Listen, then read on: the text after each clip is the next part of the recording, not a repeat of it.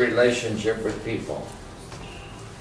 Most people are in need of help in this area. People don't care how much you know until they know how much you care. So we're going to take a look now on number 3 at some of the roadblocks to good relationships. This simply means number 3. We're on number 3 now. Down here. Yeah, right there. Number 3. The word roadblock simply means things that make it difficult for us to have good relationship. We're going to take a look at these one by one. And when we look at these roadblocks, you need to ask yourself the question, am I guilty of any of this? Do I need to change? Is there anything here in my life that is hindering me from being in good relationship or good fellowship with other people? So we're going to take a look at this one at a time. Number 1 here is self-interest. A person interested in himself will not get along well with other people. When you talk to others about yourself, others will soon turn you off. You emotionally slap the other person in the face when you insist on talking about your own family and your own interests constantly. We need to be interested in others rather than ourselves if we are going to develop good relationships. Have you ever seen a person who wants to talk about themselves and their affairs all the time? They're not even interested in you. They're only interested in themselves. And when a person is like that, it's hard to have a good relationship. I can relate to somebody who has some interest in me and other people. But if they only interest in themselves, they want to talk about themselves all the time, it's very difficult to have a good relationship. So that's one thing you want to avoid. Now let's go on to the next point, number B. Mask wearing. You know what a mask is? A mask is something you put over your face.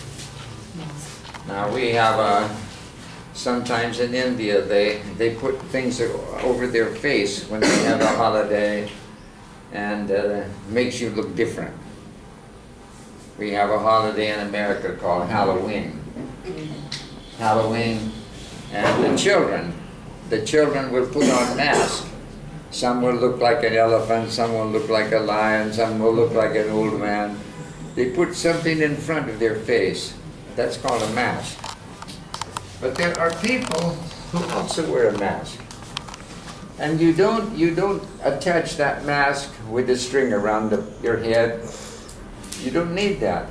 It's your own face. Your own face presents one thing, but behind that mask, behind that front, the real you is different. Sometimes you can smile, but behind that smile, there's a frown. But we don't see the frown. We only see the smile. People wear a mask. They pretend something, but that's not the real person. So that's what this is talking about here. There are people who are not open and forthright. They are not transparent. They wear a mask because they are not comfortable being themselves. They don't let others get close to them. They aren't genuine. They talk as though they have some hidden agendas. Other people who do not wear masks seem to have nothing to hide, and you feel relaxed around them, for they are open. People who wear masks definitely have a relationship problem. Some people you just feel uneasy. You feel uneasy because you don't know what is really in their heart. Their face shows one thing, but in their heart there's something else. So when people are like that, it's hard to have a good relationship. You can't trust them. Better to be yourself. Better to be yourself. And then we come to the next. Jealousy. Number C. When a man is jealous, he is not trusting. He compares himself with others and tries to come out on top. He is not free to be himself. He has to be better than himself and better than others. He's not interested in you or your interest, for he has his own game of jealousy to play.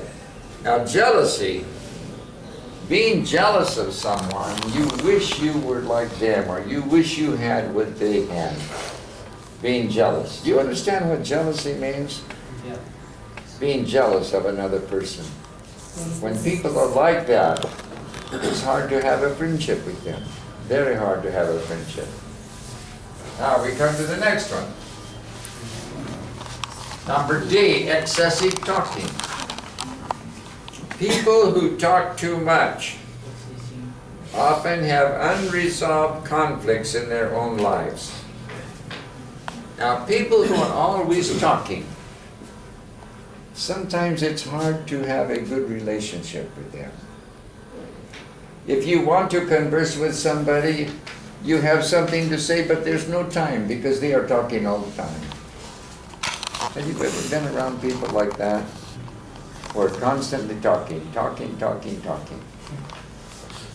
Now, some women, they say that some women are like that. They're just talking.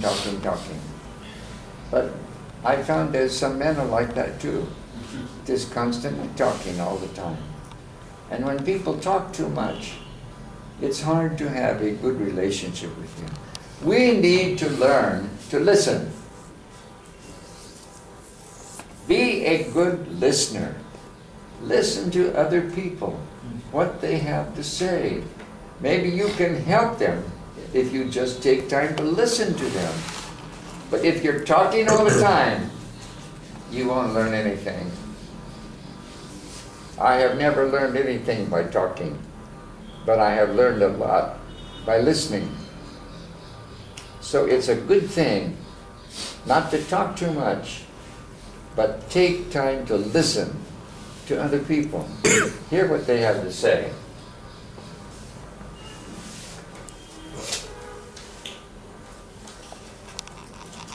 E, complaining and criticizing.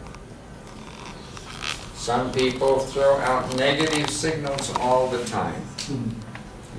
They always complain about something or someone. Complaining about things, criticizing, finding fault. People who are always complaining and criticizing, it's hard to have a good relationship with people. Have you ever known anybody like that in your life? Always complaining or finding fault, criticizing. It's very hard to have a good relationship with people like that.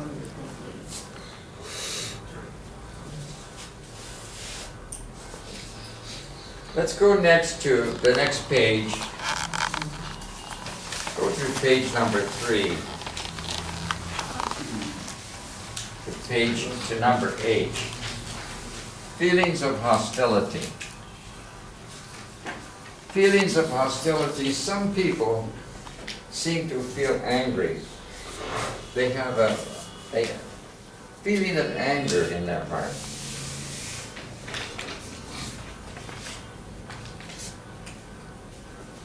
For one reason or another, something has happened in their life that causes them to be angry. And people who have that feeling of anger, it's very hard to have a good relationship with people like that. If you have any problem with that, if something has happened in your life that's caused you to feel anger in your heart, pray that God will cleanse you. Wash away that anger with His precious blood. Remove it from your life. Because anger, if anger remains in your heart, it will hinder you from being the kind of person God wants you to be. That anger, that feeling of hostility, needs to be removed from our life, and God is able to do that. Possessiveness, number I, possessiveness. There are some people who want to possess or own you. They are sticky and attach themselves to you. They want all of you and all of your attention, and do not want other friends interfering in their relationship with you. Have you ever had a friend who wants you to be only their friend? If you become friendly with other people, they're not happy. They want you to be their friend only. That's a possessive spirit. People who have that kind of a feeling, it makes it difficult to have a good relationship with people like that. They want to claim you only to be their friend. You cannot be friends with others. And that kind of feeling makes it very difficult to have a good relationship with others.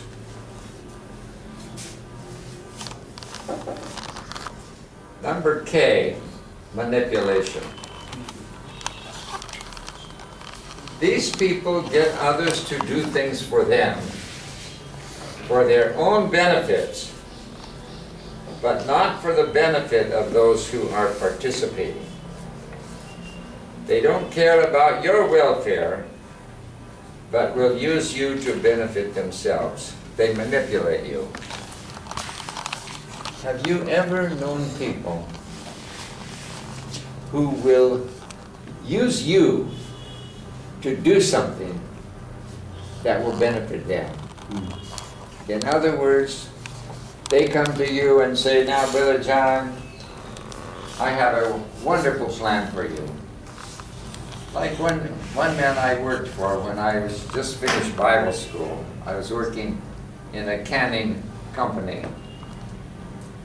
And this man came to me one day and he said, "Harry, I have a very special job for you. And I'm going to let you do that." And he smiled, and I thought, oh my.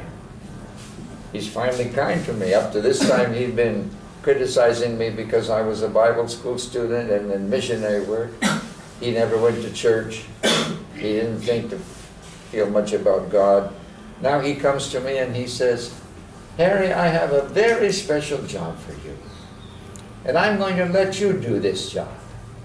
So I wondered, what's that? So he said, "Come, I will show you." There had been a flood in our area, and there was a lot of wood and other things all over the property, and it all needed to be cleaned. And it was a very, very hot day, very hot. So he said, "Harry," he said, "I'm going to let you enjoy the sunshine and be out and clean all this property up." And he made it sound as though he was doing me a wonderful favor. I got out there in that sun and started moving all that stuff, and it was hot. Oh, it was so hot. And it was difficult. Moving all of those things was so difficult. And by the end of the day, I was worn out. And then I realized that man was using me. He was manipulating me. He made me to think, "Oh, this is very special, Harry. I'm doing this for you. I'm doing this special. I'm giving you this special honor." It was no honor at all. He was giving me the most difficult thing to do. And that was to get out in that sun and move all of that stuff. Well, some people will manipulate our life like that. And they will make you think that they're doing you an honor and treating you with such respect, when actually they have a plan to benefit themselves. They're not really concerned about you, they're manipulating you. There are some people who do this and do it a lot. If you find people like that, the danger signal is be careful. Be very, very careful. Once they have treated you that way, don't let it happen again. And people who want to manipulate you and to use you for their own benefit, it's very hard to have a trusting relationship with those people.